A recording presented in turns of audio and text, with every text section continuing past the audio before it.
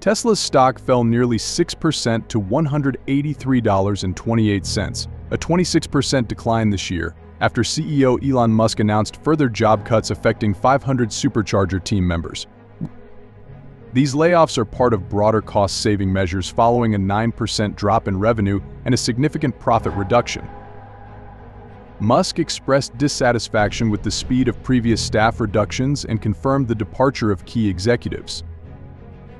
The decision to reduce the Supercharger team will slow the expansion of Tesla's charging network in the US, despite recent partnerships with Ford, GM, and other companies. This scaling back is part of a broader cost-saving effort in response to a 9% drop in revenue and a halving of profits in the first quarter. Tesla has been trying to boost sales with discounts and continued layoffs that started in January.